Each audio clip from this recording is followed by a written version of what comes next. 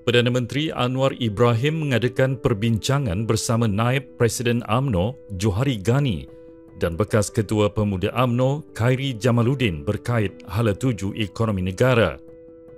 Dalam satu hantaran di Facebook, katanya pertemuan itu sebahagian daripada usaha berterusan kerajaan untuk mendapatkan buah fikiran serta pandangan mengenai ekonomi negara daripada segenap lapisan masyarakat. Selain itu, Anwar menegaskan bahawa perbincangan turut menyentuh bidang pertumbuhan baharu dan kaedah untuk memperkukuh ekosistem pelaburan.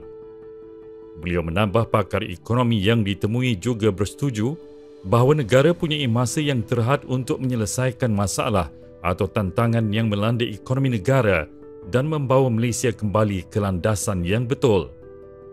Perbincangan turut disertai Ketua Setiausaha Perbendaharaan Johan Mahmud Merikan serta beberapa ahli ekonomi lain.